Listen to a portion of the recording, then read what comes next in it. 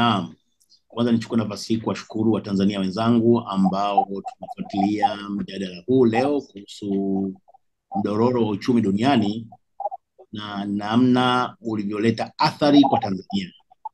Katika mjadala huu pamoja nami mimi Absalom Kibanda, jioni hii tunaye mchumi wetu Walter Nguma, wengi wanamfahamu, pamoja na ndugu yetu Walter Nguma. Tunaye pia mhariri wa muda mrefu mwandamizi kabisa Jenny Anji, ambao kwa pamoja tutakuwa tukileta mjadala huu kuhusu kile ambacho katika siku za karibuni kimekuwa ni gumzo hapa nchini, na nadhani watu wote ambao tunafuatilia mwenendo wa uchumi duniani na kauli ya serikali, tunajua serikali imetoa sababu 4 za athari za uchumi duniani kwa Tanzania, na tunajua sababu ya kwanza ni ya mdororo huo kwa Tanzania ni ile athari za janga la uviko 19 au COVID-19. Lakini pili, tunajua kuhusu athari ya vita ya Ukraine na Urusi, na tatu, mabadiliko ya tabia nchi, na 4 ni ambayo inatokana na sababu 3 za awali, ile ya kupanda kwa bei ya mafuta duniani. Mambo hayo 4 ndio yanatajwa kwa na serikali kuwa sababu ambazo kwa sababu moja au nyingine zimechangia sana katika kupandisha au kupanda kwa bei ya chakula, kile ambacho wataalamu kwa lugha rahisi wanasema mfumuko wa bei.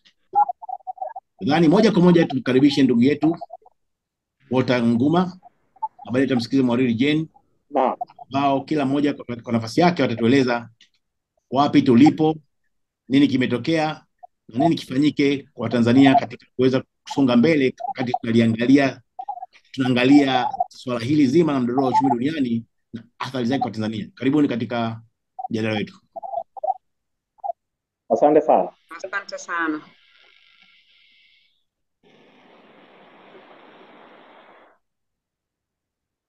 Naam, Walter. Naam. Pengine unaweza kutueleza nini wa Tanzania na watu wote wanaofuatilia mjadala huu ambao unarushwa moja kwa moja kuhusu mdororo wa uchumi duniani na athari zake kwa Tanzania? Ni ukweli Kibanda kwamba hivi sasa duniani kuna mdororo mkubwa wa kiuchumi, na hili niliweke wazi na bayana kabisa kwa Watanzania wote kwamba kinachoendelea hivi sasa kwenye uchumi sio jambo ambalo ni la Tanzania peke yake. Ni jambo ambalo liko duniani kote hivi sasa. Kila huo mdororo wa kiuchumi. Sasa na hivi sasa ukija kuangalia kwa mfano duniani, tumeweza kuona kwamba nchi nyingi hivi sasa zinajaribu kuona kwamba ni ambao upo hivi sasa, na sababu ambazo zimepelekea mdororo wa kiuchumi duniani ni zile zinafanana katika nchi zote, zinafanana kwamba unazungumzia madhila ambayo tunayapata kutokana na ile COVID-19. Tuna swala la vita ya Ukraine, na pia tuna mabadiliko ya tabia nchi au mabadiliko ya hali ya hewa. Haya ni mambo matatu makubwa sana ambayo yamepelekea sasa kuwepo na shida katika uchumi wa dunia, ambayo sasa ndio inayopelekea mfumuko mkubwa wa bei. Sasa ukija kuangalia kwamba katika sababu zote hizi ambazo nimeweza kuzitaja, Tanzania inaingia vipi? Ukija kuangalia kwamba COVID-19 ilikuwa ni suala la dunia nzima, na Tanzania ni mojawapo ya mataifa ambayo COVID pia ilikuwepo, japokuwa tulichukua hatua, lakini COVID ilikuwepo. Sasa ukija kuangalia ni kwamba kwa sababu dunia nzima iliingia kwenye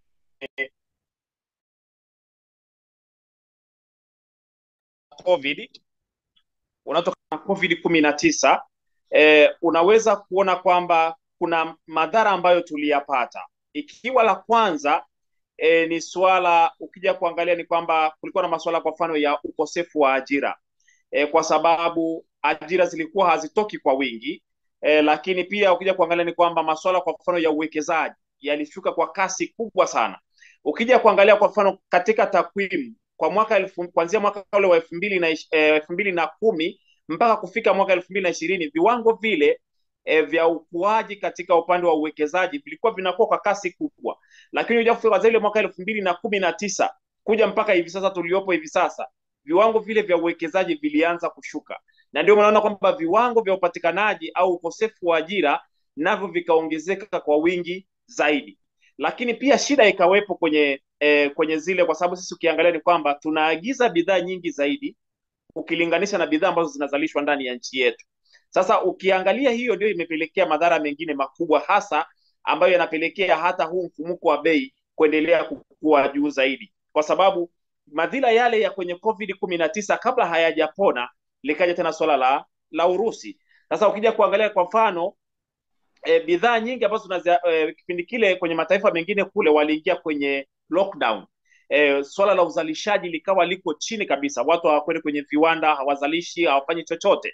Kama unakumbuka hata kwenye makampuni ambayo au viwanda ambavyo vinazalisha mafuta, kwa mfano ambazo nchi ambazo zinaweza kuchukua mafuta kama Oman, ukienda kule Saudi Arabia, ukienda mataifa haya ya Uarabuni, wengi wao na wenyewe waliweka lockdown. Kwa hiyo hata uzalishaji wa mafuta nao ukawa kama umefungwa hivi. Na kama unakumbuka, kuna jambo lilitokea tena, mlipuko uliotokea kwenye upande ambao unazalisha mafuta kwa kule Saudi Arabia, ambao pia ulipelekea wao kuto kuzalisha mafuta kabisa au kuzalisha kwa kiwango kidogo.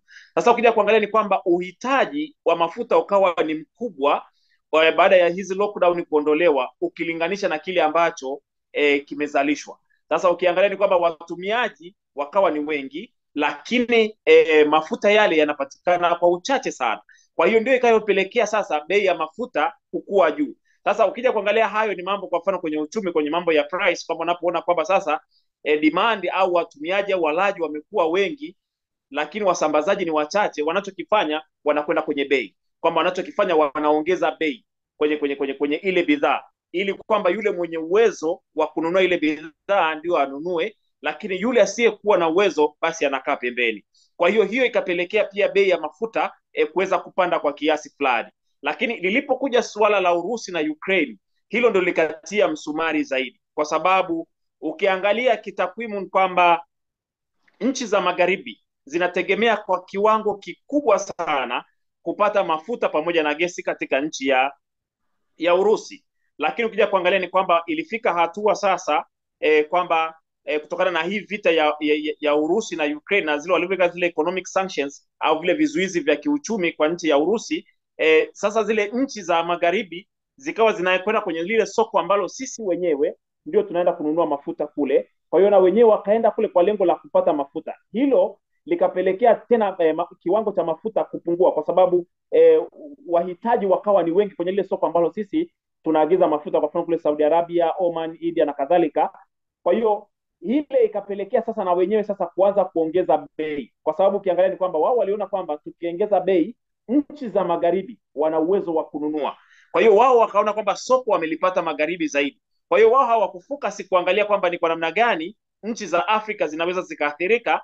Wao wakaegemea kupata faida zaidi katika zile nchi za magharibi. Matokeo yake ni kwamba sisi tukaanza kupata mafuta kwa gharama kubwa, na hasa ikizingatiwa kwamba sisi hatuna tuseme ni ile hatuna ile hifadhi ya mafuta, sisi niseme kitu kama hicho au magala ya mafuta kuhifadhi mafuta kama walivyo mataifa mengine ambayo yameendelea. Kwa hiyo unakuta kwamba kiwango kinachoingia ni kile kiwango ambacho kinaingia moja kwa moja kwenye matumizi. Kwa hiyo hilo nalo likapelekea sasa bei ya mafuta kuongezeka. Na unajua sasa unapogusa kwenye bei ya mafuta umegusa karibia sekta zote. Utakuwa umegusa kwenye sekta ya kilimo, utakuwa umegusa kwenye masuala ya viwanda, utakuwa umegusa kwenye masuala ya utalii, utakuwa umegusa kwenye masuala ya masuala yote ya kiuchumi. Moja kwa moja unakuwa umeyagusa, kwa sababu unapoongeza bei ya mafuta, kumbuka bidhaa nyingi zinapofika kwa mfano katika bandari ya Dar es Salaam zinahitaji kusafirishwa kwenda Mtwara, zinahitaji kusafirishwa kupelekwa kule Kigoma, zinahitaji kwenda Kilimanjaro, Arusha na sehemu nyingine mbalimbali. Sasa ile gharama ambayo mtu anaitumia kununua mafuta ambayo imeongezeka, ile ndio ambayo inaenda kumfikia pia huyu mlaji, kwa sababu sasa inabidi ile gharama anayoitumia kwenye kununua mafuta akaiongeze kwenye ile bidhaa ili aweze kupata faida. Na hiyo ndio inayopelekea kwa kiwango kikubwa sasa mfumuko wa bei kuwa mkubwa. lakini pia hata ile gharama ya kusafirisha zile bidhaa ambazo zinatoka nje, kwa sababu zinasafirishwa na meli nyingine na ndege, na bei ya mafuta imekwenda juu. Kwa hiyo ina maana kwamba ile bidhaa inapofika hapa, gharama yake lazima itakuwa ni zaidi na ni tofauti na ile iliyokuwepo awali, kwa sababu kwamba huyu msambazaji au supplier ameingia gharama kubwa kwenye mafuta, na hiyo ndiyo ambayo inapelekea mfumuko wa bei kuwa mkubwa zaidi. Lakini pia ukija kuangalia kwenye upande kwa mfano wa vyakula, tunaambiwa kwa hivi sasa kuna vyakula kwa mfano mahindi, unga wa ngano pamoja na mahindi, unga wa ngano pamoja na mchele. Hizo ndizo bidhaa ambazo zimeongezeka bei maradufu zaidi ukilinganisha na bidhaa nyingine. Lakini pia kuna kwenye masuala ya mafuta ya kupikia, hayo nayo pia yameongezeka bei. Sasa ukija kuangalia bidhaa zote hizi nne, kwa mfano nchi nyingi zilikuwa zinategemea nchi kama kwa mfano ukienda kule Ukraine walikuwa wanalima sana mahindi, na ukiangalia pia pamoja na Urusi na wenyewe wanalima sana mahindi. Nchi za magharibi walikuwa wanategemea kupata sana vyakula hivi kwa ajili ya mifugo. Lakini pia ukija kuangalia ni kwamba wale ni wazalishaji wakubwa sana wa ngano. Hata Tanzania hapa baadhi ya kiwango kikubwa cha ngano tulichokuwa tunatumia kilikuwa kinatoka Urusi. Kwa hiyo unaweza kuona kwamba ukienda kwenye mataifa mengine, kwa mfano kule Uturuki, na wenyewe pia walikuwa wanatumia ngano nyingi kutoka huku Urusi pamoja na Ukraine. Sasa suala hili la kwamba sasa mafuta bei ya mafuta imeongezeka, lakini pia kule watu wameingia kwenye vita, hakuna tena kulima. Kama unakumbuka magala yakawa yamepigwa mabomu, baadhi ya bandari zikawa zimezuiwa kwenye kusafirisha hivyo vyakula. Kwa hiyo yote hiyo ikapelekea tafrani kubwa. Kwa hiyo watu wakawa katika ile kama wana scramble kupata sasa chakula, wanaenda kwenye masoko mbalimbali. Kwa hiyo nayo hiyo ikachangia sana kwa kiwango kikubwa bei za vyakula zikapanda juu zaidi ukilinganisha na ilivyokuwa hapo awali. Sasa lakini kuna masuala mengine haya ya hali ya hewa. Sasa ukiangalia ni kwamba kwa mfano kwa mwaka 2022 ukiangalia kwa kiwango kikubwa hali ya hewa haikuwa rafiki, na hasa ukizingatia kwamba kilimo kikubwa kwa Tanzania bado kinategemea zaidi mvua. Lakini ukiangalia kwa mwaka jana viwango vya mvua vilikuwa ni vichache sana, ni vidogo sana. Ulikuwa wakati mwingine ukikatiza maeneo kwa mfano Arusha huko unaelekea kama kule Karatu na maeneo mengine, unaona kabisa namna ambavyo ardhi imenyauka, ardhi ilivyokauka, kilimo mahindi yamekataa na mambo mengine kama hayo. Na hiyo ikapelekea kwamba kile chakula kwenye soko kikapungua, na gharama ya kile chakula ambacho kinapelekwa kwenye kiasi cha chakula ambacho kinapelekwa sokoni ni kidogo sana ukilinganisha na wahitaji au walaji au ile demand. Kwa hiyo ikapelekea kwamba hata wafanyabiashara kuona sasa ni wakati wa kupandisha bei kwenye hizi bidhaa za chakula, hususan kwenye mchele, kwenye mafuta na kwenye unga wa ngano. Hivyo vyote vikawa vimepanda bei kwa kiwango kikubwa sana katika soko letu la Tanzania. Kwa hiyo ukiangalia ni kwamba mara nyingi tunapozungumzia mfumuko wa bei kwenye upande wa dunia, mara nyingi sababu huwa zinakuwa zinafanana, haziwi tofauti, ila utofauti unakuwepo kwenye tu kushughulikia lile tatizo, kwamba kila nchi kuna namna ambavyo wao wanaona kwamba ni vizuri kwamba tukitumia njia hii tunaweza tukasaidia uchumi wetu, tukitumia njia ile tunaweza tukaokoa uchumi wetu. Kwa hiyo mambo kama hayo ndio ambayo yanapelekea mdororo huu wa kiuchumi kufika hapa na mfumuko wa bei kuwa katika hali ambayo tunaiona hivi sasa kwa jinsi nionavyo mimi. Asante Walter, asante sana kwa hoja zako, na kwa kweli umetusaidia sana kuanzisha huu mjadala na umenyumbulisha ipasavyo zile sababu nne ambazo serikali imezibainisha kama ndio chanzo kikuu cha kupanda kwa bei ya vyakula. Lakini si tu chakula, umegusia kuhusu mafuta, na umetukumbusha kama moja ya somo kubwa ambayo tumelipata kutokana na vita ya Ukraine. Watu wengi walikuwa hawajui kwamba Ukraine na Urusi ni moja ya maeneo ambayo yanachangia sana kuzalisha mazao kama ya ngano.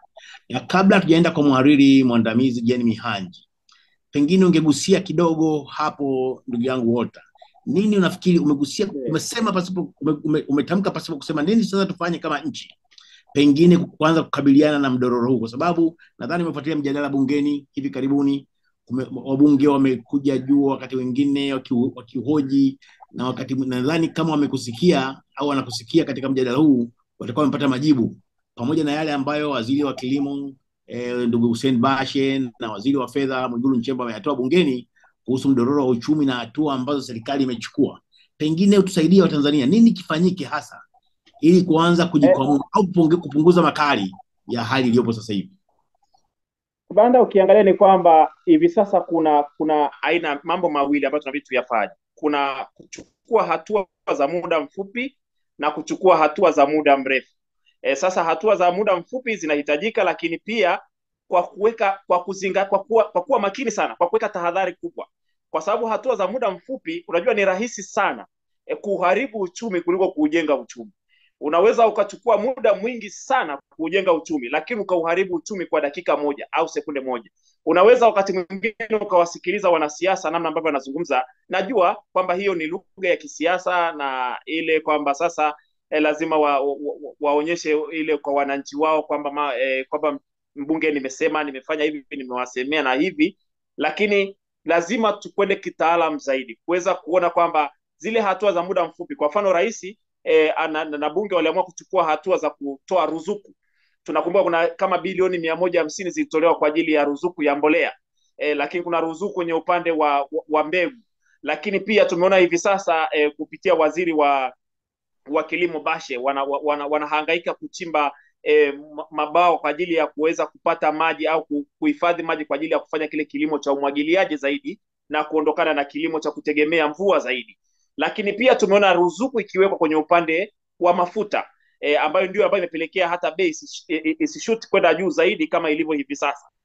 Kwa hiyo hivi vyote ni njia za muda mfupi ambazo zinaweza zikasaidia katika kuweza kuona kwamba mfumuko wa bei haukwendi juu zaidi, lakini pia kuweza kuona kwamba angalau kuna kuwepo na mazingira rafiki zaidi ya wafanyabiashara na wawekezaji kuendelea kuona kwamba Tanzania ni sehemu nzuri ya kuweza kufanya uwekezaji na pamoja na kufanya biashara. Lakini jambo kubwa zaidi ambalo linaweza kufanywa ni taasisi hizi kubwa za kifedha. Sasa tunazungumzia Wizara ya Fedha pamoja na Benki Kuu ya Tanzania kuweza kwenda kupitia zile sera zinazosimamia masuala ya kifedha katika nchi yetu, monetary policy, kwenda kuziangalia hizo na kuweza kuona kwamba ni mambo gani tuyarekebishe kwa ajili ya kuweza kuweka mambo ya kiuchumi katika nchi yetu kuwa salama zaidi, kwa sababu tunasema kwamba hivi sasa ni wakati wa wataalam kurudi kwenye ule uchumi, tunasema uchumi 101, economics 101, kwamba ule uchumi wa kwenda kutizama zile sera zetu za kiuchumi, sera zinazosimamia masuala ya kifedha, ili kuweza kuenda na mabadiliko ya kiuchumi ambayo yapo hivi sasa. Kwamba ukienda kwenye hizo sera zetu za fedha au usimamizi wa fedha, maana yake utaenda kuangalia kwenye masuala ya kodi, utaangalia kwenye tozo, utaangalia kwenye ada, utaangalia kwenye faini, utaangalia kwenye masuala ya interest rate. Kama wenzetu Ulaya, wao wamebezi zaidi kwenye policy zao kuangalia sana kwenye masuala ya interest rate, kwa lengo hasa la kuweza kuona kwamba haufanyi pesa au mzunguko wa fedha katika nchi kushuka chini zaidi au kuto kuonekana, lakini vile vile inaweza ikasaidia sana kuweza kupunguza mfumuko wa bei. Lakini ukiweza kushughulika na mfumuko wa bei au yale madhara ambayo tunayapata kutokana na majanga haya ambayo tumeyataja, ukienda kwa kupitia zile policy au zile sera zinazosimamia masuala ya kifedha, inakuwa ni rahisi zaidi na kuna kuwepo na tahadhari kubwa na nzuri zaidi katika kuweza kuona kwamba hatuendi kuuyumbisha uchumi wetu. Kumbuka uchumi wetu tayari umekwisha kuyumba, kwa sababu tulikuwa tunakuwa kwa 6.9 au 7.0. Sasa hivi tunakuwa kwenye 4.5 au 4, sasa tunakimbia kwenye 4.9. Sasa unaweza kuona kwamba tayari madhara tunayo. Ukichukua hatua ambazo sio rafiki sana, itakuwa ni hatari sana kwa uchumi wetu, kwa sababu lazima uhakikishe kwamba tahadhari unazozichukua ni kwa lengo la kutetea uchumi wa nchi. Sasa ukija kuangalia ni kwamba sasa hivi ukiangalia kwamba kuna ongezeko kubwa la watu wengi kutokuwa na ajira. Sasa lazima uhakikishe kwamba hauendi kugusa sana mambo mengi kiasi kwamba ajira zikapotea zaidi, au pengine watu wakashindwa kufanya uwekezaji ndani ya nchi, au watu wakashindwa kufanya biashara. Kwa hiyo tahadhari lazima zichukuliwe taratibu taratibu, kwa sababu hali za namna hii za kiuchumi zilizopo sio kwamba zitabaki hivyo hivyo kwa miaka yote, zitabadilika. Lakini unaweza kuona kwamba ni kwa nini tunachukua tahadhari kidogo kidogo, au ni kwa nini wachukue tahadhari kidogo kidogo? Ni kwa sababu haujui linalotokea kesho. Sasa hivi tumeweza kusikia kinachoendelea kule Marekani na China, hatujui kwamba kesho kutwa kutaendelea nini. Tunasikia kinachoendelea kati ya Taiwan na China, hatujui kitakachotokea ni kitu gani.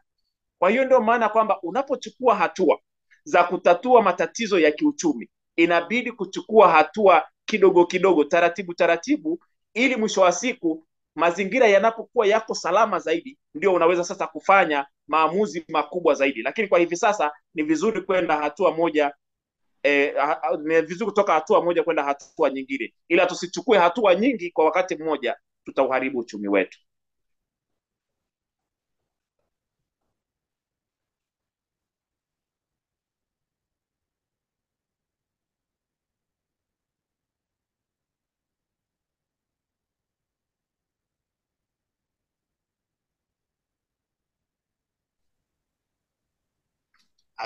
Asante Walter, asante sana kwa mchango wako, na nadhani tutarejea tena kwa sababu kuna mambo umeibua, masuala ya msingi kuhusu BOT, Wizara ya Fedha, na kimsingi umekumbusha kile ambacho Mheshimiwa Mwigulu Nchemba alisema bungeni.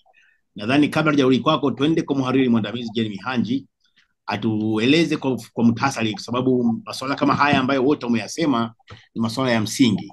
Sasa nini dhima ya vyombo vya habari au wajibu wa vyombo vya habari katika kuelimisha na kupasha habari wananchi kuhusu hali nzima ya uchumi na nini kinaendelea duniani na athari zake kwa Tanzania? Pengine Jane Mihanji tuambie, wanahabari kwa upande wetu, nini tufanye ili pengine kuwafanya Watanzania wajue nini, wapi tulipo na nini kila mmoja anapaswa kufanya kwa sehemu yake, kama sehemu ya kutafuta ufumbuzi wa swala hili ambalo sasa hivi limezusha mjadala si tu hapa nchini, bali duniani kote. Jane Mihanji.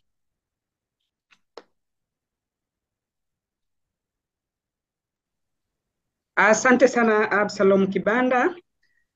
Tumemsikiliza vizuri sana mchumi wetu Walter, ameelezea kwa kirefu sana. Kwa hakika ukiangalia mwenendo wa uchumi wa dunia na athari zake, huwezi kuiacha Tanzania.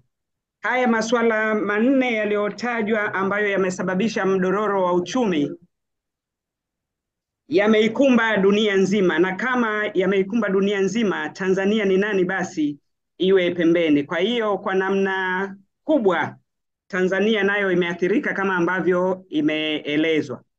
Dhima ya vyombo vya habari, kwanza kabisa ni kujua hili tatizo lililopo kama ambavyo Walter ameelezea, lakini pamoja na kujua,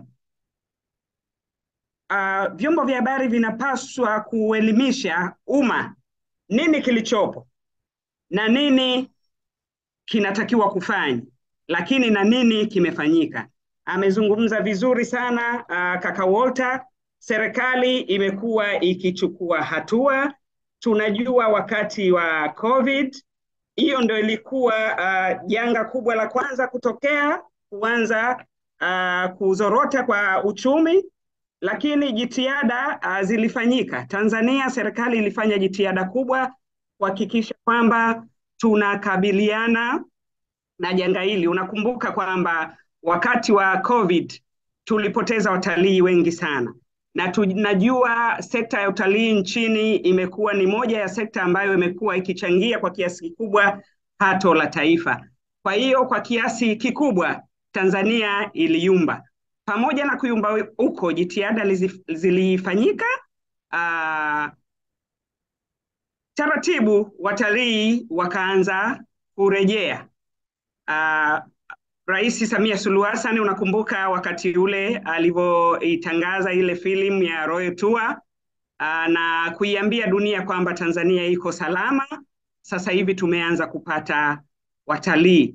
Lakini kikubwa zaidi serikali ilichokuwa imekifanya ni kuhakikisha kwamba inasimamia na kudhibiti shilingi yetu isiporomoke.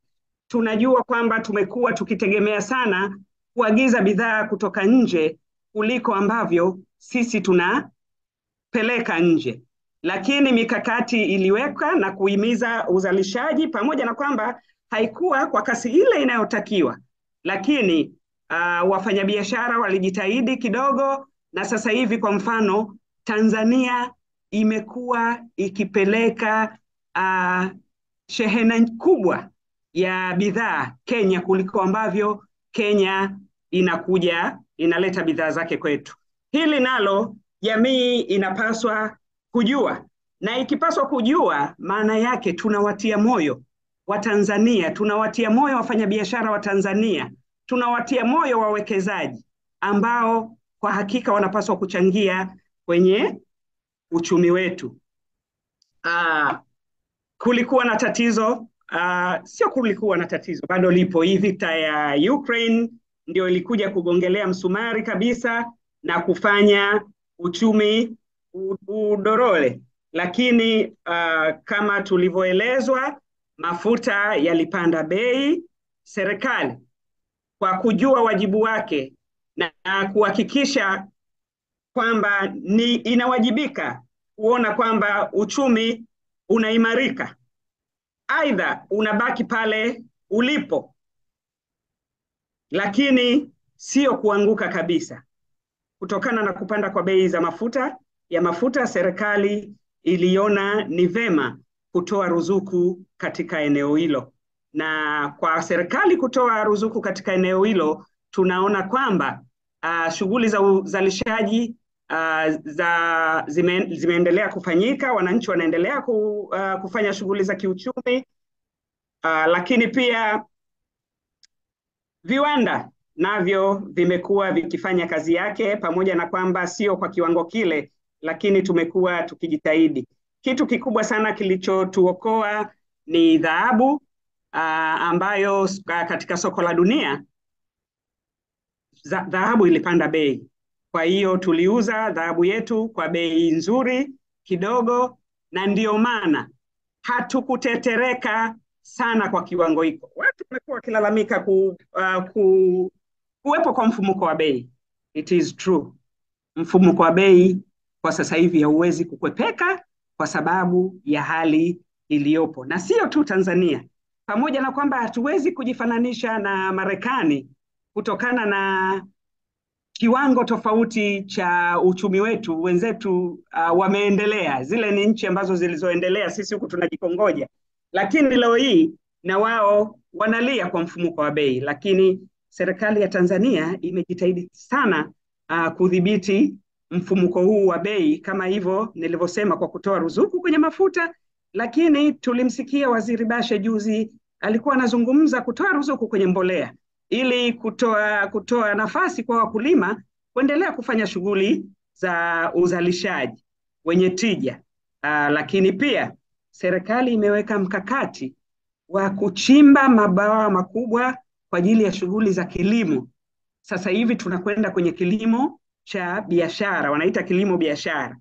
Katika jitihada hizi ambazo zimewekwa na serikali, kwa hakika tunaweza kutoka hapa tulipo. Maanake tunaambiwa sasa hivi Tanzania tuko kwenye uchumi wa kati. Sasa ukiwa kwenye uchumi wa kati, maana yake ni nini? Maana yake ni kwamba dirisha lile la mikopo linapungua, linafungwa taratibu taratibu.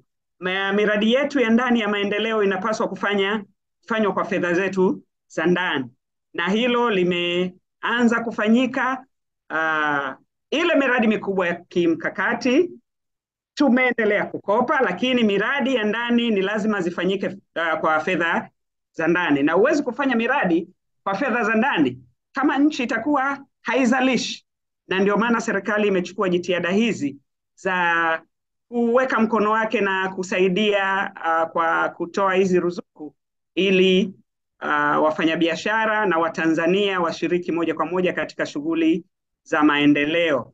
Na hili likifanikiwa, mimi nina hakika sana tutasafirisha sana mazao yetu nje, kwa maana ya kutengeneza fedha za kigeni. Na hili Watanzania wanapaswa kulielewa, sio kwamba serikali imekaa tu kimya. Tunapaswa kulijulisha taifa nini kinafanyika. Tunajua kwamba hata Roma haikujengwa kwa siku moja.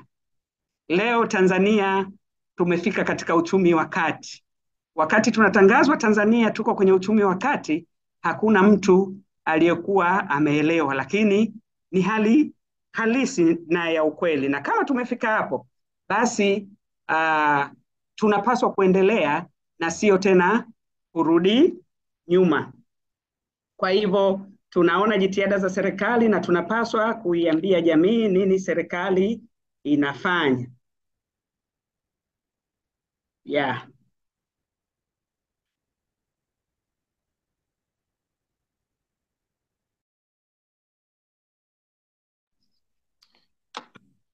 Asante sana Jane, asante sana kwa kutupitisha katika wajibu na dhima ya vyombo vya habari, lakini zaidi umekwenda zaidi ya pale ambapo kwa kweli tulipaswa. Nadhani umetupa elimu na darasa la kutosha kuhusu nini hasa kilitokea na pengine nini wanahabari na vyombo vya habari vilipaswa kubeba ili kuwaandaa wananchi katika kukabiliana na mdororo huu wa uchumi. Lakini umefanya rejea njema kabisa ulipozungumza kuhusu kauli ya Mheshimiwa Hussein Mohamed Bashe, na hiyo umenikumbusha kwamba Mheshimiwa Rais Samia alipotoka kwenye ule mkutano wa uchumi kule Davos na baadaye kule Senegal, na mkurugenzi wa mawasiliano ya Ikulu Zura Yunus alipotupa wasaa wa kutufanya rejea kuhusu mwenendo na hatua mbalimbali ambazo ziliibuliwa katika vikao viwili tofauti ambavyo vyote viligusia masuala ya chakula na kilimo. Nadhani ni darasa tosha kwa vyombo vya habari na wananchi kujua hasa ni twende. Turejee kwa mchumi wetu Walter Nguma. Baada ya kusikia Walter, unanipata Walter?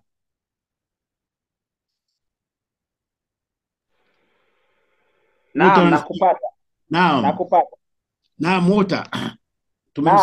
Tumemsikia Jane Mihanja akizungumza kuhusu, akifanya rejea na kufanya uchambuzi kuhusu hali ilipo, na kimsingi alijazia nyama katika mjadala wako pale. Sasa baada ya hayo, pengine uligusia kidogo hatua ambazo ulifikiri BOT na Wizara ya Fedha zinapaswa kuchukua, pengine kama hatua za dharura za kimikakati za kisera ili kuikwamua nchi pengine katika hali ilipo. Ni Jane ametupa angalizo muhimu kama kwa kweli mfumuko wa bei si tatizo la kitaifa tu hapa nchini, ni kwamba dunia nzima inashuhudia mfumuko wa bei, na tuna bahati moja Tanzania kwamba mpaka sasa hivi bado tuna mfumuko wa bei katika dijiti moja. Ziko nchi ambazo zilishakuwa katika dijiti mbili, na hata sisi tushafika kwa nyuma miaka 25-30 iliyopita kwenye zaidi ya 21% ya mfumuko wa bei, lakini hadi sasa hivi tuko chini ya 10%. Kwa hiyo ingawa tumepata mshtuko kama bei zimeongezeka za vyakula katika maeneo mbalimbali kwa kiwango kikubwa, lakini bado serikali imeweza kudhibiti kwa kiwango kikubwa, kwa namna ile alivyosema Waziri wa Fedha Mwigulu Nchemba, na nyama zikaongezwa na Waziri wa Kilimo Hussein Mohamed Bashe. Pengine tuambie kama una maeneo specific ambayo unafikiri BOT na Wizara ya Fedha wakiachukua au kuyafanyia kazi yatasaidia kustabilize hali ilivyo sasa hivi. Yako maeneo ambayo naweza, kwa sababu hawa ndio wasimamizi wakubwa wa masuala ya kifedha. La kwanza ni hilo kwamba waangalie kwenye hizo sera zetu, hasa kwenye masuala, wanaweza kaangalia kwenye baadhi ya maeneo mbalimbali kwa ajili hasa ya kuweza kutake advantage au kutumia fursa iliyopo hivi sasa ya kuweza kuwavutia wawekezaji wengi kuja kuwekeza hapa. Ukiangalia kwa mfano hata Marekani wamejaribu kuona kwamba namna gani ya kuweza kutumia hili tatizo lililopo hivi sasa kama namna ya kuwavuta wawekezaji wengi kwenda Marekani. Na ukiangalia wawekezaji wengi waliokuwa wanawekeza nchi za Ulaya, wengi hivi sasa wamekimbilia Marekani. Ndio unaona kwamba viwango vya wawekezaji kwenye nchi kama ya Marekani vimeongezeka ukilinganisha na mataifa mengine ya Ulaya. Lakini sasa ukija kuangalia kwamba wakiangalia kwenye zile monetary policy, wakaenda kuangalia labda masuala haya, kwa mfano kwenye masuala ya usimamizi wa bei, wakaweza kuona kwamba ni namna gani ya kuweza kuliratibu swala hili, na wakaliwekea sheria isiyo kawa kwamba kila mtu anaweza kujipandishia bei kiholela kama vile anavyoweza, kwa lengo la kuendelea kuilinda shilingi yetu. Lakini pia wanaweza wakaangalia yale maeneo ambayo sisi kwetu tunabidi kuyatumia kama namna ya kuweza kuongeza mapato zaidi. Ukiangalia kwa mfano hivi sasa kuna uhitaji mkubwa wa makaa ya mawe. Makaa ya mawe sisi tunayo. Kwa hiyo tuweze kuona kwamba na sisi makaa ya mawe, kwa sababu ukiangalia hivi sasa wananunua sana makaa ya mawe kutoka Tanzania. Kwa hiyo tuone na kwamba na sisi tunanufaika vipi na hali ambayo iliyopo kupitia kwa mfano kwenye upande wa makaa ya mawe, kwamba kama gharama kwenye upatikanaji wa makaa ya mawe na sisi tupandishe bei ili kuweza kupata fedha nyingi zaidi. Lakini jambo lingine kubwa ambalo naweza akasema kwamba wanapaswa kulizingatia hivi sasa ni kuangalia kwenye upande wa matumizi ya fedha za umma. Ukiangalia, nimepata kusikiliza kamati inayoshughulika na masuala ya fedha pale bungeni, wanasema kwamba kuna mtiririko uliopo katika taasisi pamoja na taasisi za kiserikali katika matumizi ya fedha za umma haujakaa vizuri. Kwa hiyo wajaribu kuona kwamba hivi sasa yale matumizi ambayo sio ya msingi sana na ya muhimu sana waweze kuona kwamba namna gani ambavyo wanaweza wakayaratibu, lakini pia namna ambavyo fedha zinatoka serikali kuu kwenda kwenye hizi local governments, serikali ya chini, kuweza kuona kwamba namna gani ambavyo wanahakikisha kwamba hizo fedha zinatumika kwa kadiri ambavyo inastahili au inapaswa.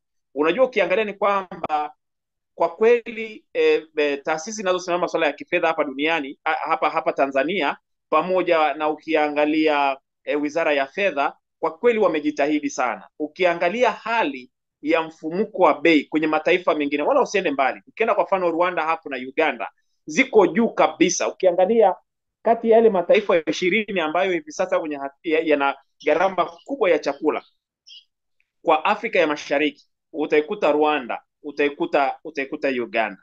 Kwa hiyo unaweza kuona kwamba ni kwa namna gani ambavyo katika nchi yetu wamejitahidi. Watu wengine wanaweza kadhani kama vile serikali inacheza na takwimu, lakini sio kweli.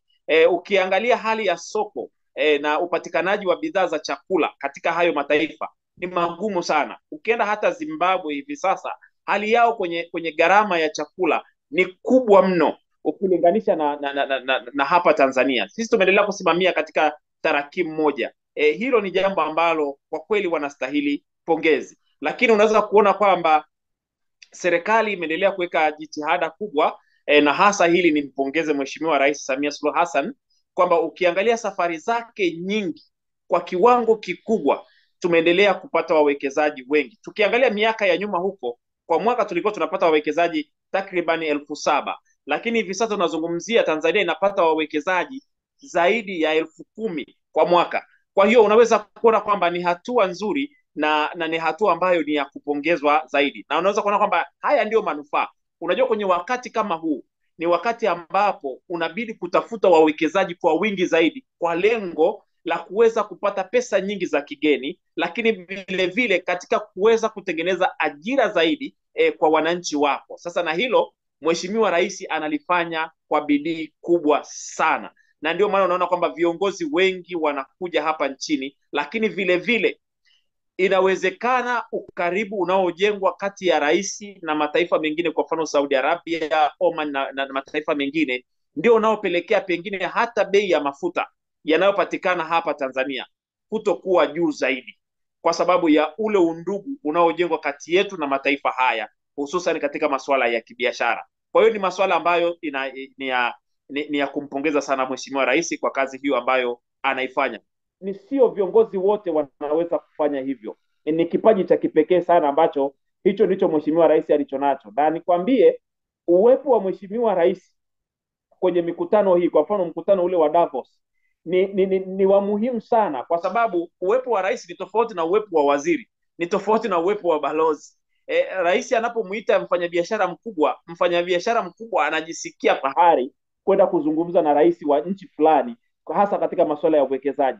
Kwa hiyo ni mojawapo ya jambo ambalo ni zuri sana sana sana na la kupongeza. Ni safari ambazo mimi ninaamini kwamba ni anaanza kufanya kazi kwa asilimia kubwa, kwa sababu tunakuwa tunapata taarifa kila mikutano. Sasa hivi anaongea na wafanyabiashara, sasa hivi anazungumza na wale. Kwa hiyo unaweza kuona kwamba ni safari ambazo ni nzuri sana. Lakini sasa ushauri wangu mwingine kwa serikali hasa nikienda kwenye hizi taasisi za kifedha ni kuweza kuona kwamba ni kwa namna gani sasa tunaendelea kunufaika na gesi yetu tulionayo. Juhudi zinafanyika nyingi sana, lakini tunaomba sasa juhudi hizo ziendelee kuwekewa mikakati mikubwa, ili na sisi baadaye tuwe mataikuni wakubwa wa gesi katika Afrika Mashariki na hata kwa Afrika, kwa sababu kama ni gesi basi tunayo ya uhakika na ya kutosha.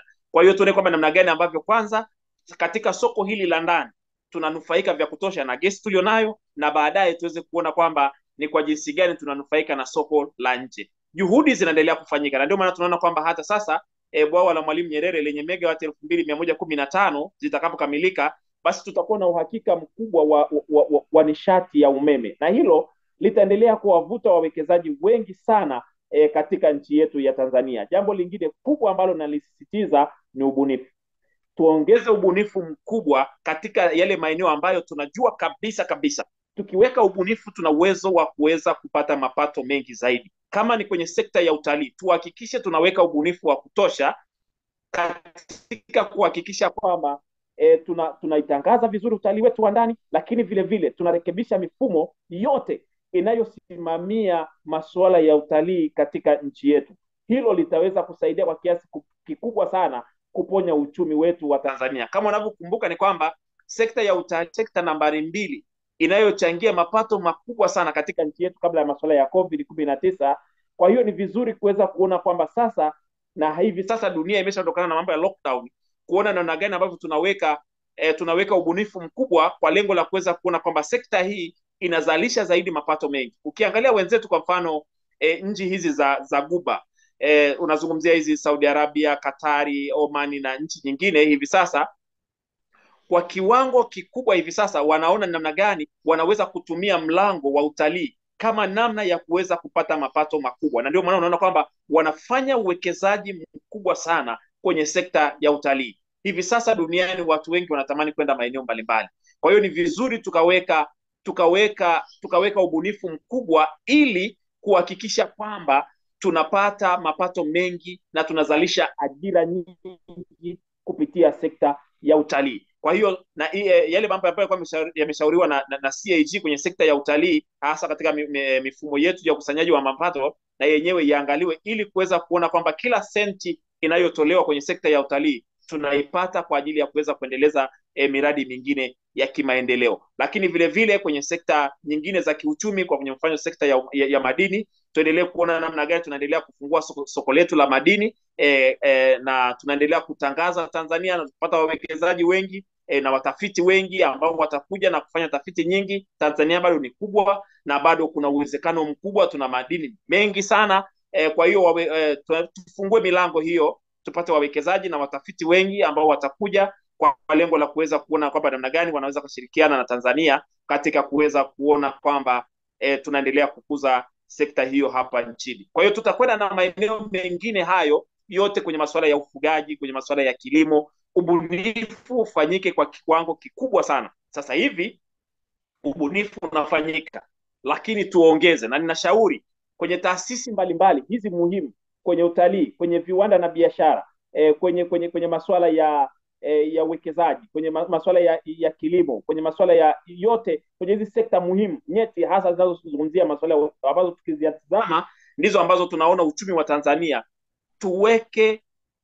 Tuweke angalau dirisha la tuweke angalau tutengeneze kama ka department fulani ambacho kitasaidia kwenye masuala ya ubunifu.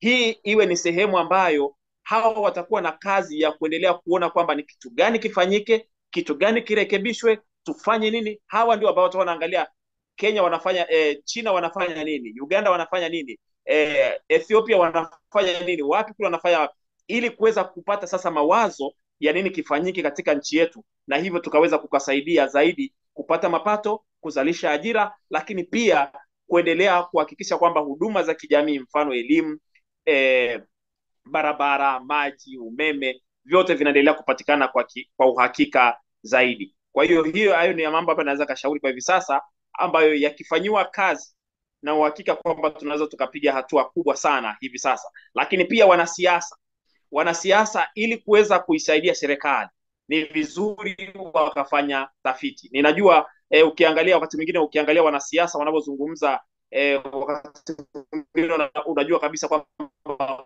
huyu hajafanya tafiti wala hakuna ambacho amejishughulisha kukitafuta kwa ajili ya kuweza kusaidia serikali. Anazungumza tu ili mradi aonekane kwamba yuko bungeni, lakini ukiangalia anachokizungumza hakuna kitu ambacho kinaweza kikaisaidia serikali katika wakati huu ambapo kuna mkanganyiko au kuna mdororo wa kiuchumi dunia nzima. Kwa hiyo ni vizuri kuhakikisha kwamba hivi sasa wakati huu wa bunge tunautumia wakati vizuri kujisomea na kuweza kufanya tafiti ndogo ndogo, simple research katika mataifa mbalimbali, na kuona kwamba ni kitu gani ambacho tunaweza tukafanya Tanzania. Sio wakati wa kulalamikiana, ni wakati wa kupeana mawazo ya namna gani ya namna gani na jinsi gani ya kutoa kwenye hii hali ambayo dunia nzima tupo.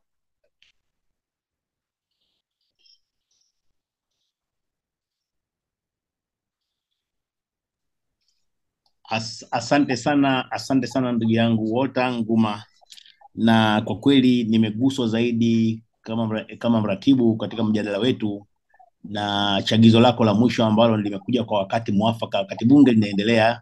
Tumesikia mijadala mbalimbali ndani ya bunge na hata nje ya bunge wakati wa sherehe za miaka 46 ya Chama cha Mapinduzi kuhusu wanasiasa wakitoa kauli mbalimbali. Nilimsikiliza katibu mkuu kiongozi mstaafu Dr. Bashiru Ali akizungumza bungeni, ambaye tu ni katibu mkuu mstaafu wa Chama cha Mapinduzi, akiomba serikali kufanya ubunifu. Lakini sasa kwa hoja zako ni kwamba jukumu hili la ubunifu si la serikali tu, bali la kila mwananchi, wakiwepo wanasiasa ambao wamechagiza kwamba ni jambo la muhimu sana kwao kufanya utafiti kabla ya kuzungumza. Lakini si tu kufanya utafiti, lakini kwa maana kujisomea, hapana, la hasha, kwamba si wakati wa kulaumiana, lakini ni wakati wa kuja na majibu ya nini kifanyike kitaifa ili kuikwamua nchi yetu katika mzongo huu wa mdororo wa uchumi ambao unaikumba dunia. Na dhani Jeni Mihanji, mhariri mwandamizi, utakuwa umepata mambo mengi katika hoja ambazo zimejengwa na Wota Nguma, ambazo kimsingi kwa wanahabari ni hoja za msingi. Nini zaidi umekipata Jeni katika hayo? Jeni Mihanji. Asante sana Absalom, na mimi nianze kwa hili la mwisho alilomaliza. Kwanza, kwa wanasiasa, hii imekuwa ni mtindo wa lawama kila kukicha, na wanasahau wajibu wao, na kama wao ni Watanzania ambao wana wajibu mkubwa wa kuitengeneza Tanzania ya sasa na ile ijayo. Lakini pia hata kwa upande wa wanahabari wanapaswa kuiona Tanzania ya leo na Tanzania ya miaka 50 ijayo. Ni watu ambao wanaweza kuset agenda kwa ajili ya maendeleo ya taifa letu. Tumekuwa mara nyingi tukilaumu, na hasa chama kilichounda serikali, na inasikitisha kabisa kuona wakati mwingine wanaolaumu ni watu kutoka ndani ya chama hicho, wakisahau wajibu wao wa kutekeleza ile ilani ya chama ambayo iliwaahidi wa Tanzania itaenda kufanya nini. Wao wana wajibu wa kuisimamia serikali hii, na katika usimamizi huu basi ni kuiangalia serikali inafanya nini. Lakini katika hili swala la mfumuko wa bei ambalo mchumi nalo amezungumzia kidogo, jamii imekuwa na mawazo potofu kidogo, na hii tunapaswa kuwaelimisha. Sio kwamba kila mfumuko wa bei unapotokea maana yake unakuwa mfumuko hasi. Kuna mfumuko wa bei mwingine mara nyingine unakuwa mfumuko chanya. Kwa mfano, umezungumzia hapo wewe mwenyewe kwamba mfumuko wetu wa bei sasa hivi ni wa single digit. Huko nyuma tuliwahi kuwa na hali mbaya zaidi. Ukilinganisha wenzetu wa Uganda, mfumuko wa bei sasa hivi ni 7.2%, Kenya 7.7%, Tanzania Desemba tulikuwa na 4.8%, sasa hivi tuna wastani wa 4.3. Kwa hiyo mfumuko wa bei unaweza kuwa na athari chanya au hasi katika ukuaji wa uchumi. Hilo jamii inapaswa kwanza kujua. Wataalamu wa uchumi wanasema kwamba mfumuko wa bei wenye tarakimu moja kama ulivyoeleza na imara huwa na athari chanya katika ukuaji wa uchumi, kama vile uwepo kwa mazingira ya faida kwa wawekezaji na hivyo kuchagiza uwekezaji zaidi ndani ya nchi.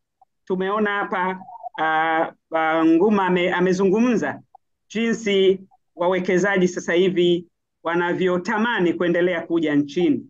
Pia mfumuko huu chanya, faida yake pia unaweza kuimarisha uwezo wa walaji katika kuamua bidhaa na huduma pamoja na ustawi wao na uwezekano katika utekelezaji wa budget na mipango mbalimbali ya maendeleo. Kwa hiyo kwa upande mwingine tunaweza kusema uchumi unapokuwa na mfumuko wa bei wa tarakimu mbili husababisha kuvurugika kwa mifumo ya uzalishaji katika kuathiri uchumi. Hili lazima tulijue. Na hapa mfumo unaathirika vipi? Ni kwamba uwezo wa walaji katika kuamua bidhaa na huduma pamoja na ustawi wao unapungua, na kupungua kwa ushindani katika biashara za nje. Kwa hiyo tukiangalia mfumuko wa bei, tunapaswa kuangalia pande hizi zote mbili. Lakini pia tunapaswa kuambia wananchi, sasa hivi tumekuwa tukilalamika kupanda kwa mahindi, kwa unga, kupanda kwa maharage. Je, kuna chakula gani mbadala? Kwa sababu tukizungumza mfumuko wa bei, not necessary vyakula vyote vikapanda bei. Kuna vyakula vingine bei ni za kawaida zaidi. Lakini kama unaenda kununua mkate shilingi 2,000, pale Mwananyamala unaweza kupata viazi 6 kwa shilingi 1,000. Kwa nini usichemsha viazi ukala viazi? Kwa hiyo swala la mtindo wa maisha, wanasema lifestyle now, umekuwa ni changamoto. Watu wanaangalia upande mmoja, lakini tunavyozungumza pia kupanda kwa bei ya mchele umekuwa na grade tofauti tofauti. Ukienda kununua mchele katika soko la Kisutu, sio vile ambapo utaenda kununua mchele kule Mbagala. Yote haya sisi kama waandishi wa habari tuna wajibu wa kusoma na kuelewa na kuielimisha jamii. Naomba niishie hapo kwa sasa. Asante sana Jane Mihanji, na kwa kweli nimeguswa na hoja zako kuhusu chakula mbadala, na ni kweli na umenikumbusha kauli ya Waziri wa Kilimo Mohamed Bashe ambaye amesema kwamba Tanzania hakuna njaa kwa sababu chakula kipo. Na hoja zako kuhusu agenda setting na lifestyle kwa Tanzania nipa chagizo la kumuuliza mchumi wetu Walter swali jingine. Tumesikia baadhi ya ushauri ukitoka kwa watu mbalimbali katika mjadala kwamba kwa sababu serikali imetamka kwamba hakuna njaa na kuna akiba ya chakula, pengine na kwamba sasa hivi vyakula ambavyo vipo nchini viko katika mikono ya wafanyabiashara, pengine njia bora pengine ya kiuchumi kama moja ya suluhisho la muda mfupi ni serikali kuruhusu kutoa vyakula vilivyo katika magala ya taifa na kuvileta sokoni ili kuchagiza kupunguza kwa bei ya chakula, kwa sababu wafanyabiashara sasa hivi ni kama ndio wanaoamua bei ya vyakula, kwa sababu wao ndio wameshanunua vyakula kwa wakulima, na kwa sababu wao ndio wana control supply, kwa wao ndio wanaweza determine price. Tumemsikia Rais wa Zanzibar Mheshimiwa Hussein Mwinyi akiwaasa wafanyabiashara wa Zanzibar kule kuingiza chakula kingi zaidi Zanzibar ili kushusha mfumuko wa bei. Unaliangaliaje hilo kwa picha kubwa ya Tanzania nzima? Hiyo moja. Lakini la pili, ndugu Walter umezungumza vizuri kuhusu kile ambacho Mheshimiwa Rais amekichukua. Kuna sura mbili, kuna propaganda lakini kuna hali halisi.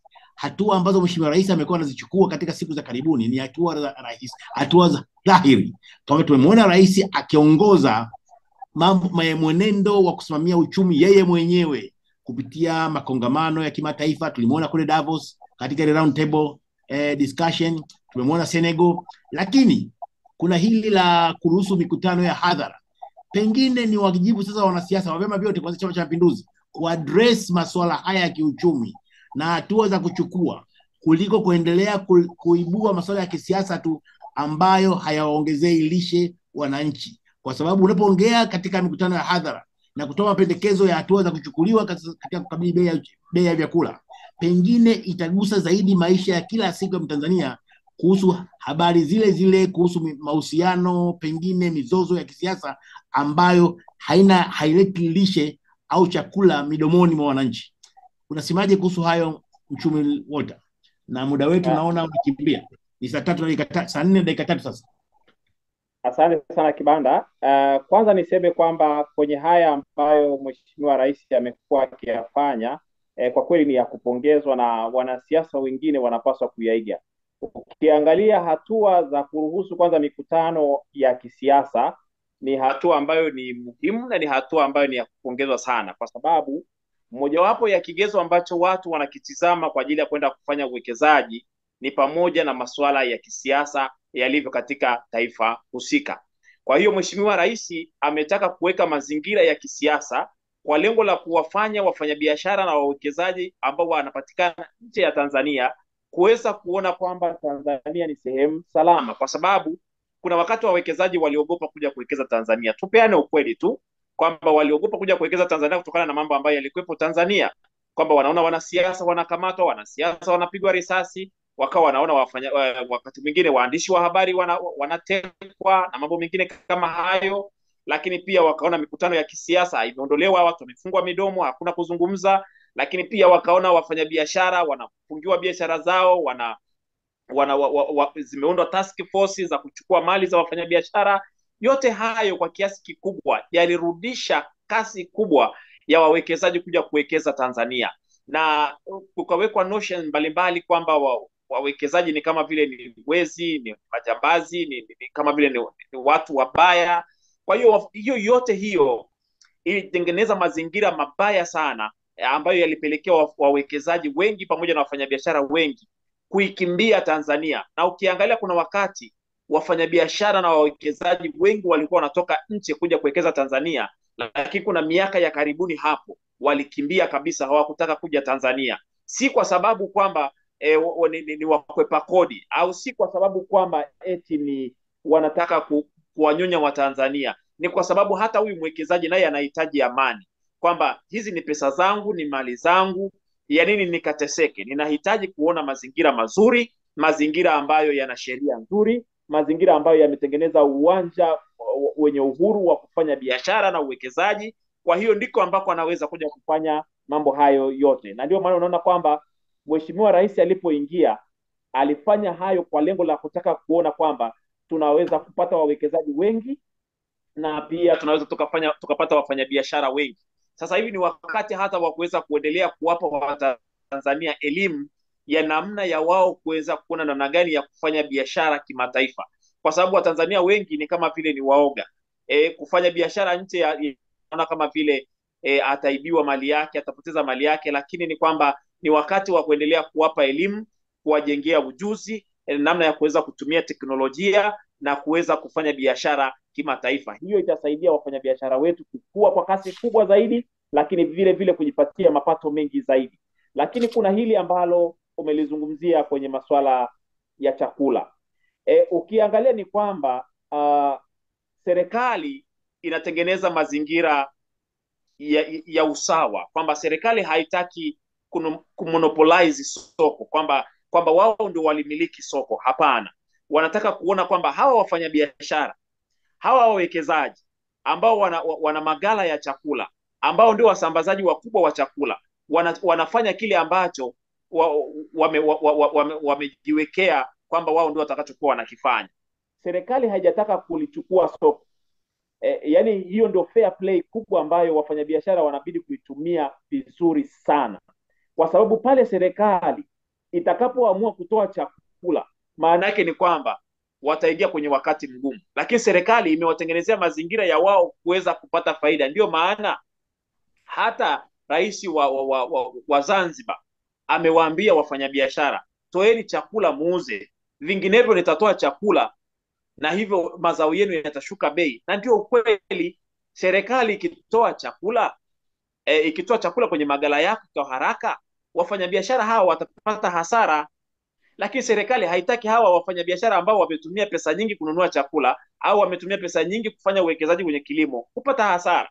Na ndio maana inawaambia kwamba tusisubiri mpaka serikali itoe chakula chake. Bei iliyopo hivi sasa katika soko ni bei nzuri, kwa nini msitoe chakula chenu na mkauza? Sasa kama wafanyabiashara wanataka kulalamika baadaye, wasubiri serikali itoe chakula kwenye magala, watalalamika kweli kweli. Lakini ni vizuri hivi sasa wakaamua kuchukua uungwana huu ambao umewekwa na serikali, wakautumia vizuri, na hivyo kuweza kuuza chakula chao, kwa sababu hivi sasa tunategemea kwenye miezi michache ijayo huko chakula kikaanza kuvunwa tena. Sasa kama nyinyi hamtauza chakula kuuza hicho ambacho mlicho nacho au mkakipeleka sokoni, matokeo yake mtapata hasara, na mkipata hasara mtaanza kulalamika tena. Na ndio maana serikali inajaribu kutengeneza mazingira ya kiungwana zaidi, ili hawa wafanyabiashara wa mazao ya chakula waweze kufanya kile ambacho wanapaswa kufanya. Sasa mimi nione kwamba wao watumie fursa hii kwa kupeleka chakula sokoni, waache kuhifadhi chakula ndani, waache kuweka chakula magalani.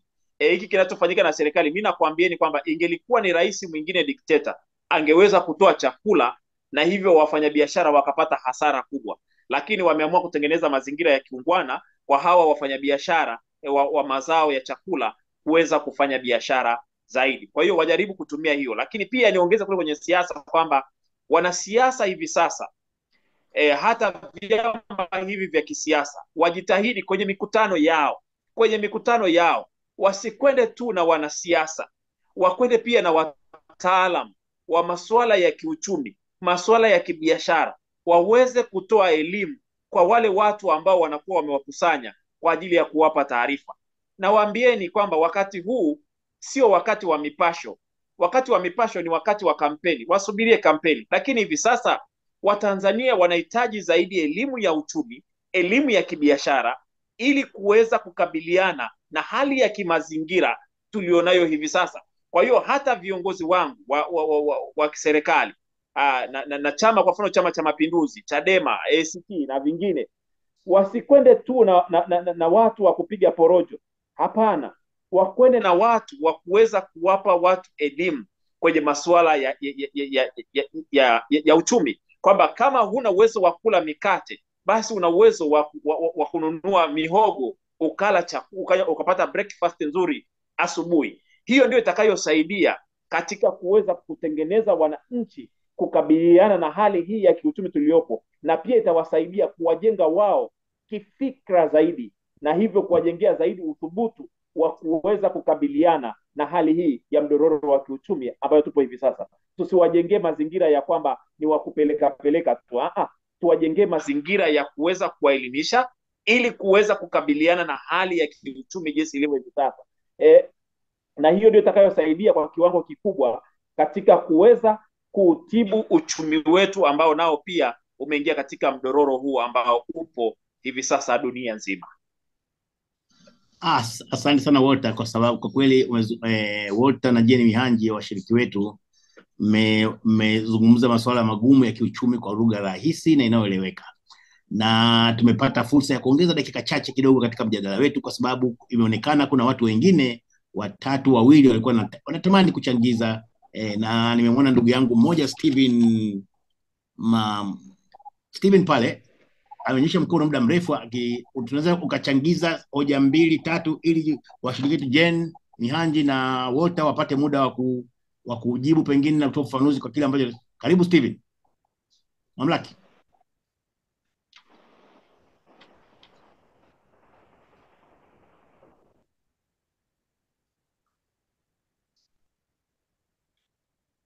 Steven, bado naona mkono wako uko juu.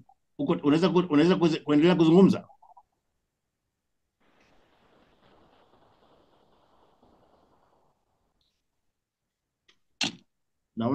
naona Steven namuona, lakini hajaweza kuzungumza bado. Mic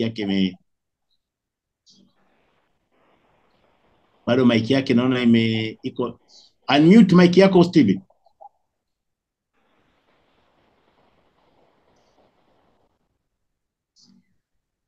Nadhani wakati Steven anajiweka sawa sawa, ndugu yangu Walter, umeibua kwa kweli umetoa jambo jipya ambalo ni katika ubunifu wa hoja, kwamba pengine umefika wakati sasa kwa wanasiasa wetu wakienda katika mikutano ya hadhara, kwa sababu hiki si kipindi cha kampeni, hiki ni kipindi cha kufanya siasa za kujenga. Chagizo hilo linagusa vyombo vya habari. Nadhani Jane Mihanji katika hoja kama hiyo anaweza kuchangia kidogo, kutuambia ni kwa namna gani vyombo vya habari vinaweza vikabeba ile dhana ya development journalism, habari zinazogusa maendeleo yao katika muktadha huu wa kiuchumi. Kama pengine itakuwa hatua muhimu kwa vyombo vya habari, si kwa wanasiasa tu kama alivyosema Walter, bali hata kwa waandishi wetu kujua pengine nao wanaowajibu si wa kuchukua malalamiko ya wabunge na wanasiasa, lakini pia wao wenyewe kushiriki katika kupasha habari na kuelimisha kuhusu habari za maendeleo. Jane Mihanji.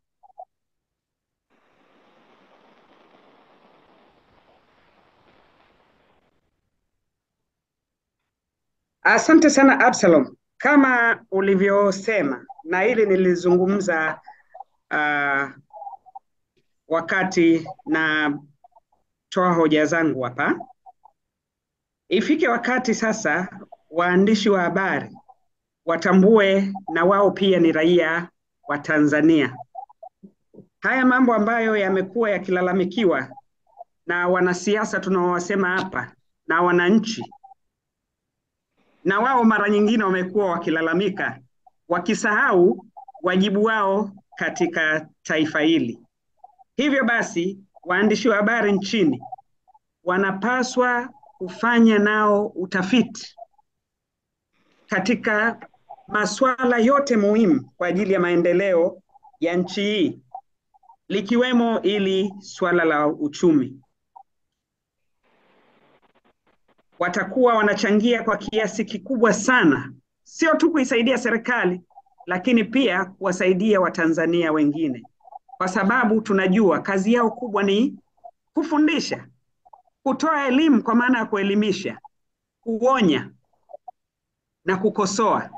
Sasa kama hawatajishughulisha kutaka kujua kwa maana ya kufanya utafiti na mara nyingine hata habari za uchunguzi, itakuwa vigumu sana kusema na jamii.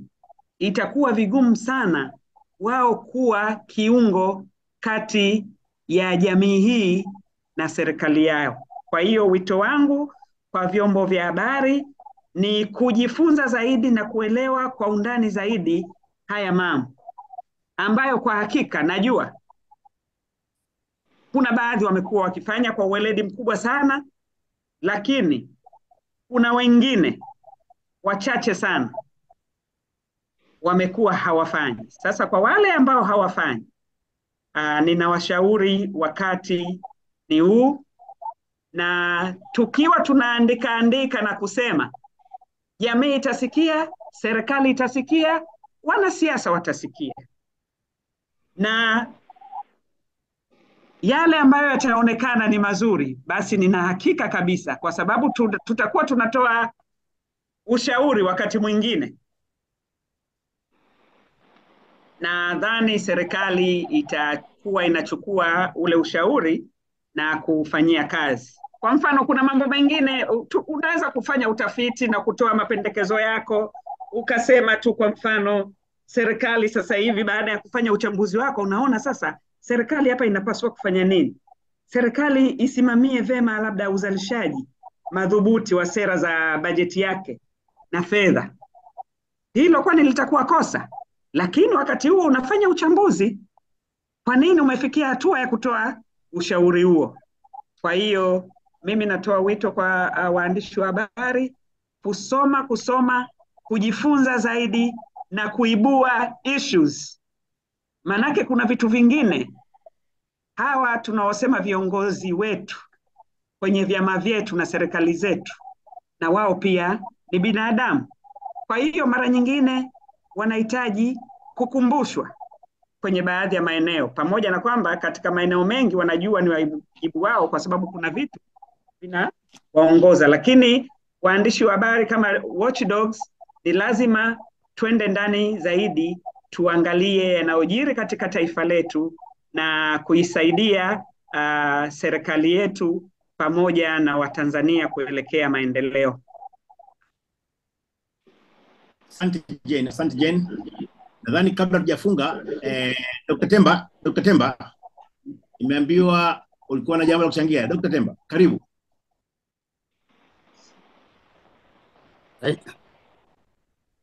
Hello. Unasikika Dr. Unasikia? Nakusikia Dr. Okay, kwanza nashukuru kwenye kipindi chenu kizuri hiki. Tunatakiwa tukifanye mara nyingi kama tunaweza. Kitu cha kwanza ni kwamba kwa sababu muda hatuna, kuna hii segment kubwa sana ya kwenye economy ya nchi, na kuna watu ambao actually bado hawajaguswa, na hawa watu ni diaspora. Na ukiangalia kwa mfano Marekani hapa ni inasaidiwa sana na watu wa diaspora. Kila sehemu ni watu wa diaspora, hospitalini, viwandani ni watu wa nje. Alafu ukiangalia nchi kama Saudi America, wao wanategemea sana diaspora. Diaspora wanapokuja Marekani wanasaidia sana nchi zao. Ukiangalia nchi kama Mexico, wanategemea sana diaspora ya nchi zao. Ukiangalia nchi kama Israeli ndio diaspora imejengwa na wana diaspora wa Israeli. Ukiangalia nchi kama Ukraine na Urusi, wao vile vile ni watu wa diaspora. Sasa sisi Tanzania tuna segment kubwa sana ya diaspora ambayo inaleta milioni 600 sasa hivi kwa kila mwaka. Hiyo ni pesa ambazo zinakuja bure, ni bure. Sasa hiyo segment tukiangalia kwenye politics zetu sisi hatuzungumzi, hatuiangalie. Na hiyo diaspora yenyewe, kwa mfano mtu mmoja anakuwa na $1, akija Tanzania ni shilingi 2,000. Okay?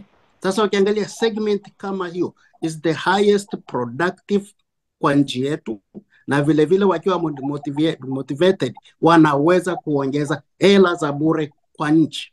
Sasa tuangalie kwa nini hiyo section hatuizungumzii, kuna tatizo gani? Kenya wanaboresha nchi yao, Uganda wanaboresha nchi yao, Rwanda wanaboresha nchi yao, Ethiopia wanaboresha nchi yao. Senegal ndio mfano mzuri sana kwetu sisi, kwa sababu tulianza wakati wa 1961 wakaenda na uraia pacha, na sasa hivi GDP yao ni 10% ya wana diaspora tu. Kwa nini sisi hiyo section hatuizungumzi? Na wanahabari vile vile hawazungumzi wana diaspora kwamba na mchango wao uko wapi. Hata kidogo utaweza kuona mabadiliko mengi sana. Kwa nini hiyo section hatuizungumzi? Nimesikia leo wanazungumzia kwenye bunge, lakini inaishia hapo hapo. Toka mwaka wa 61 mpaka tarehe ya leo hakuna kitu ambacho kinasema hapo watu wa diaspora ndio wanatusaidia. Watu wa diaspora walielimishwa na serikali bure, walielimishwa bure. Wanakuja huku nje za nchi, wanafanya kwenye makampuni ya watu wengine bure, lakini hawarudishi kwenye nchi yao. Kwa sababu gani? Hawathaminiwi. Mtu kama uthaminiwi, huwezi kurudi kwenye nchi yako. Sasa wawape haki yao, waambie kwamba nyinyi raia wa Tanzania kama watu wengine mnakuja kuwekeza. Unajua unakuwa motivated kuja kwenye nchi yako kuwekeza. Lakini kama unawekewa vikwazo, then unashindwa. Hata serikali yenyewe haizungumzi, na kwa kama ni segment ambayo actually kwenye serikali zetu sisi ni kwamba haipo, haionekani. Ndio naona hiyo section kama wana uchumi wazungumzia na diaspora vile vile. Wanahabari wazungumzie na diaspora vile. Kama ni jamii yote hiyo ni ya Tanzania. Kama kwa mfano, kama Mwisraeli akizungumza kitu, wote wanamsikiliza. Watu wa Mexico wakizungumza kitu, wote wanamsikiliza. Watu wa Ecuador wakizungumza, wanazungumza. Colombia hivyo hivyo. Lakini Tanzania ndio hatuzungumzi hayo mambo. Kenya wanazungumza, na Kenya wanaendelea sana, mpaka president wao anakuja, anakaa nao, wanakula pamoja, wanazungumza mambo ya nchi yao. Lakini sisi kwetu sisi ni vigumu kupata hivyo vitu, na tukizipata tunazipata kwa dakika 2, 3, 10, basi promise unakuwa promise, kesha ondoka kiongozi, mambo yamekwisha. Nitawaambia ni kwa mfano sasa, watu wenye uchumi, kama mnajua segment yoyote, hata mtu mmoja, wazungumzieni, give them an example, wasaidieni. Utaona ile nchi yetu itabadilika, kwa maana ina watu wengi wajuzi sana, tunawajua. Kwa mfano, mimi juzi hapa nimeugua, nimekwenda hospitali. Nani walinitibu? Walinitibu ni wana diaspora kutoka Morocco, Kenya, Jamaica, Haiti, wana diaspora hao. Na wanitibu quick, very quick. Sasa watu kama hoti kuwarudisha nyumbani, they are very fast kuonyesha mambo ya matibabu, mambo ya vyakula, ardhi, everything else. Ni wajuzi. Jamani, zungumzieni nao, wapeni nafasi. Watu wa magazeti, watu wa siasa, watu kama sisi, tuzungumzie hizo section all the time. Utaona mabadiliko kwenye nchi yetu. Kwa mfano sasa hivi, kuna matatizo ya nini? Ukraine na Russia. Jamani, fikirieni, kwa nini bei inapanda? Ni kwa sababu ya speculation. Urusi hajavunja bomba hata moja ya mafuta. Ukraine hajavunja bomba hata ya mafuta. Kwa nini mafuta yanapanda bei na wakati hawajapigana? Nani Mwarabu hajapoteza mafuta, Mwamerika hajapoteza mafuta. Kwa nini mafuta yapande bei? Ni speculation. Okay, ngano imepanda bei. Okay, kama ngano wanapigana watu wa Ukraine na nyinyi mnaotengeneza ngano, sawa. Sisi tunakula ugali, tuna mahindi, tuna majimbi, tuna cassava, tuna everything else, tunatafuta alternative. Okay, kama mafuta yamepanda bei, basi Jumamosi hatuendeshi magari. Okay, Ijumaa tunamaliza kulala saa 2 ya usiku, tunafunga mkanda kidogo, utaona watashusha bei. Lakini sasa ikitokea namna hiyo, ni wild speculation, na ile speculation inamwadhari nani? Wale maskini kama sisi. Nadhani nje ya matajiri kule Davos kule, so walikuwa wanakunywa wine, wanafurahi. Nadhani walikuwa wanasema kitu kingine chochote kile isipokuwa tu, hey, sisi matajiri tuangalie hawa watu tuwapandishie bei. Dr. Temba, nakushukuru sana, muda wetu bahati mbaya unatupa mkono, lakini umezungumza masuala ya msingi sana, kwanza katika diaspora. Nadhani lazima tukubali ukweli kwamba serikali ya awamu ya 6 katika hila diaspora imeanzia pale ambapo serikali ya awamu ya 4 iliishia. Nadhani tutaendelea kutoa mchango mkubwa zaidi, na tulisikia serikali bungeni mwaka jana ikipeleka ile hoja kwamba itawapa special attention diaspora. Lakini nadhani kama ulivyosema Dr. Temba, kuna kazi ya ziada ya kufanya. Kwa dakika moja wachangiaji wetu kwa hoja hizi za msingi za Dr. Temba, ndugu yangu Walter na Jenny Mihanji, kwa dakika moja, pengine mmemsikia Dr. Temba, nini nasema kuhusu mawazo yake? Tuanze na Walter. Mawazo ya mzee wetu Dr. Temba ni mawazo mazuri, hasa kwenye huo upande wa unavyozungumzia diaspora, kwa sababu unavyozungumzia diaspora hapo unazungumzia ile economic diplomacy, au diplomasia ya uchumi ndiko iliko lala, kwa sababu hao ni nguvu kazi ulionayo ambayo ukiitumia vizuri unaweza ukaujenga uchumi wako vizuri. Lakini pia ukiwa umebezi kwenye yale kuzungumzia kwa mfano masuala ya ujasusi wa kiuchumi, ni rahisi sana ni rahisi sana huo kufanikiwa, hasa ukiweza kuwatumia vizuri hawa diaspora. Diaspora ni kundi ambalo ni muhimu sana, na ukiangalia ni kwamba wamekuwa mara nyingi wakilalamika na wao wakitaka kuona kwamba wanatoa mchango wao kwa nchi yetu ya Tanzania. Lakini sina wasiwasi na mashaka hivi sasa kwamba diaspora hivi sasa watapewa nafasi ile ambayo wakati mwingi wataalam na watu mbalimbali kama kama dokta hapo wamekuwa wakilipigia kelele, na uhakika kwamba kwa hivi sasa litaweza kupata nafasi kubwa sana sana sana, kwa sababu Mheshimiwa Rais ni mtu ambaye ana uzoefu mkubwa wa ufanyaji kazi na mataifa mbalimbali. Kwa hiyo anafahamu umuhimu wa hili kundi, na ni muhimu kweli kweli. Kama unataka kukuza sekta ya uwekezaji katika nchi yetu, unaweza ukaikuza pia kupitia diaspora. Kama unataka kukuza kuingiza utaalamu ndani ya nchi yetu, ni rahisi sana kufanya hivyo kupitia diaspora. Alijitahidi sana Mheshimiwa Kikwete kuchukua baadhi ya wanadiaspora na kuwaleta na kuwaweka kwenye baadhi ya taasisi, kuwapa nafasi, ukurugenzi na kadhalika, kwa lengo hasa la kuweza kuona kwamba ule utaalamu ambao wameuchuma kwenye hayo mataifa mengine, basi wanaweza kuleta hapa nyumbani, na hivyo ukaweza kusaidia nchi yetu na Watanzania wote. Lakini pia ameweza kuzungumzia issue ya speculation kwenye masuala ya bei, na ndio maana akasema kwamba yes, na nimalizia kusema kwamba hiyo ni sahihi, kwamba ndio maana unaona kwamba serikali haikimbilii moja kwa moja kama wanasiasa wanavyoshauri, kwa sababu hayo mambo ni mambo ambayo ni ya kusadikika sana baadhi ya mengine. Kwa hiyo ukisema kwamba unakimbizana nayo moja kwa moja, basi unaweza ukaharibu uchumi wa nchi moja kwa moja. Kwa hiyo hatua zinazochukuliwa ziendelee kuchukuliwa, na zile ambazo tunaendelea kutoa ushauri ziendelee kuchukuliwa. Tanzania ni moja na itajengwa na Watanzania wenyewe. Jeni Mianji, kwa dakika 2. Jeni Mianji, wakati tunaelekea kufunga. Jeni Mianji. Asante. Na mimi nimshukuru ndugu yangu Steven Mamlaki kwa mchango wake na hoja yake aliyotoa. Ni kweli amezungumza vizuri kabisa kuhusu diaspora.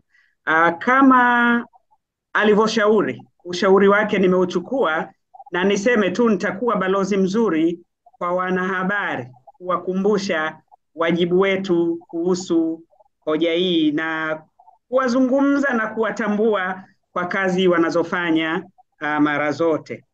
Tumeshuhudia mara kadhaa baadhi wamekuwa wakirudishwa nchini wakishiriki katika kujenga taifa. Naona yeye ameona kuna kasoro kwa upande wa media kuhusiana na hili swala, basi mimi nimelibeba. Asante sana. Kwa namna pekee nichukue nafasi hii kuwashukuru sana washiriki wetu, kwanza wachangiaji wetu watongozea mjadala huu, ndugu yangu Wota Nguma, mchumi huyu, na Jeni Mihanji, mwanahabari mkongwe na mhariri, lakini pia Dr. Temba na Watanzania wote walioshiriki, na kwa namna pekee na media ambao wametuwezesha kuandaa mjadala huu. Na mjadala huu tutausikia moja kwa moja katika channel yake ya YouTube. Asanteni sana washiriki wote na Watanzania wenzangu kwa ushiriki pevu kabisa. Nadhani tutarajie kuwa na mijadala ya aina hii kwa ajili ya maendeleo ya taifa letu siku zijazo. Nawashukuru sana. Asante sana.